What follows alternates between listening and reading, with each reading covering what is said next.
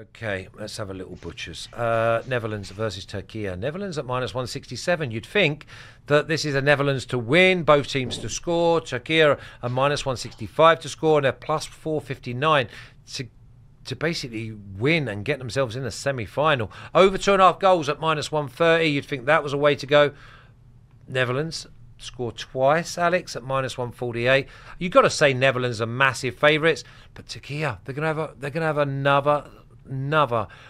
Fans are going to be off the charts, inside and outside. This is their final. It is their final, and Turkey was absolutely brilliant against Austria.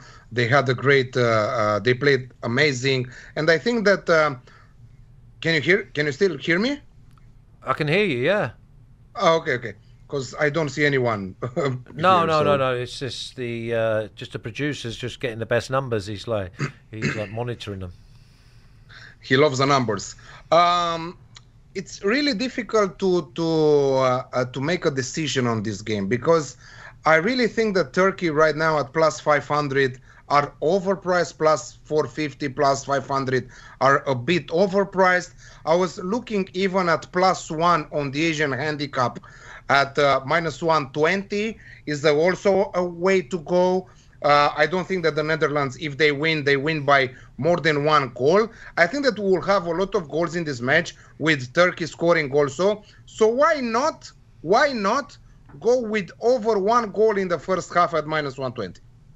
Yeah, I also like Netherlands to win. I think that they will win this game because they've got too much, but I think maybe both teams score as well. So you go both teams to score and over and don't care who wins, or you go Netherlands to win and Turkey, just basically both teams to score. Let's try and break it down a little bit, because obviously Cody Gakpo is taking. Listen, he had 5 shots yesterday and scored, and had other chances.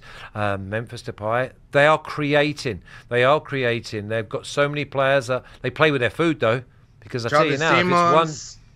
Yeah, Javi Simons for me is running into the wrong errors, and they don't pass the ball quick enough to kill teams off. It was 1-0 in the round of 16 game, and it could have been 1-1, and all of a sudden they're fighting, and they ended up winning 3-0. Yes, what I think, but it was mistake. So the second goal of the Netherlands against Romania was a mistake from Dragushin, the Tottenham defender. Huge mistake. And the third goal came in the last minute of the game when Romania wanted to score the 1 goal, and it was they had all 11 players there in the box for a free kick or whatever, and of course Daniel Malen, who is a counter-attack player, went alone and scored the third goal. But they had a lot of shots. Romania's goalkeeper was amazing, even though the first goal was a bit his mistake. But again, also Turkey has a brilliant goalkeeper, and he showed that against Austria, right? And weirdly, strangely or not, all the 3 goals in that Austria-Turkey game, they came from corners. That tells you that Turkey are dangerous on set pieces, right? And the Netherlands, without Van Dijk there, are not that strong at the back. So this is why I think that also Turkey can find the back of the net. Yeah, it's a 2-1 game in my opinion for the Netherlands, but you're brave enough to take, because the Turks will fight for their life. This is what they will show. 90% of the crowd are going to be driving them on. And how many Turks are in Germany, right? 3.5 million. The fans will be absolutely going crazy in the stands for Turkey. So this is also the orange wall for the Netherlands created a nice show against Romania. So the atmosphere will be electric once again. It will be a game with goals, in my opinion. Yeah, and it's also got to be a lineup check, because that's why I've not gone with. Also Çalhanoğlu is back from suspension. That's massive. He's their flag bearer and their captain. But so you're saying that Van Dijk is out because Turkey has 2 players suspended, Koku and Yüksek. So again, you've got to have a little look and see who actually comes in here, because Turkey had like 75 yellows yesterday. again, no, because I think that from the quarterfinals they raised them. I don't remember exactly, but I don't see in the. I don't see no from one the quarterfinals. out, This is the quarterfinals. Yeah, from the quarterfinals. Yeah, so it's after this game, isn't it? It's after this, so they don't miss the semis. I don't see no one out for this match. Oh, okay. Well, Ian says Turkey has 2 players suspended. Okay, so again, no. Do Çalhanoğlu and the other one got suspended for Austria. Now they are back. Yeah, but now look, Kweku and Yüksek, they're out for the next game. Really? Yeah. Let me check.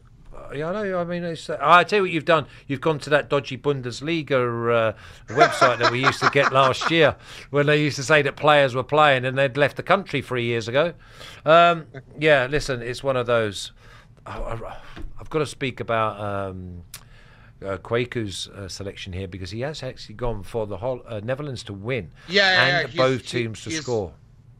He's right, Ayan. He's right about Kweku, Orkun Kweku. Quarterfinals through suspension. We'll miss the quarterfinals through suspension. Okay, that and that is the only one. And what about the Netherlands? Who are they missing? Are they missing anyone? No one. No. So you've got to be thinking the Netherlands at -167 could be a parlay piece. Okay, I do think that Netherlands win, but they better get that second goal, because I'm telling you now, against Romania, they won 3-0. But when it could have been 7, but for long stages it was 1. And if you play with your food and then end up 1-1, then it's all up for grabs. Bob says France defence wins championship. So let's hope you're right. Let's have a little look at the official picks. Oh, only Kweku has a pick in this at the moment, because obviously we want to check the lineup. So he's gone. What price is that, please, producer? Just tell me. Plus 240. I quite like this, talking to the old producer. So Kweku's gone with Netherlands to win and both teams to score at plus 240. Now,